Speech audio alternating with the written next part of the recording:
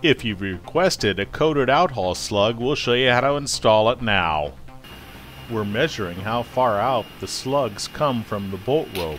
This sail includes a coated outhaul slug, and we'll show you how to install that at the Clew next. We're using a polyester tubular webbing. Either 3/4 inch or 1 inch width works best. At this corner, we installed the Ruckinson ring with the hydraulic press and special dies. You will likely have a ring and eyelet that needs to be sewn in place, as we did earlier, or you may just have a spur grommet.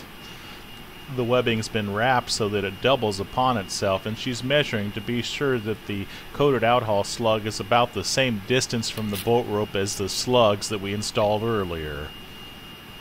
The process for installing this coated outhaul slug, as far as whipping around the webbing, is exactly the same as the all-slip slugs that we installed at each of the reef points. So if you didn't see that, you may want to go watch that portion of the video. But we're basically just going to create a figure 8, penetrating the center of the webbing and going around each side at least 3 times, and then burying or creating a knot, and then melting our twine so that it creates a nice button.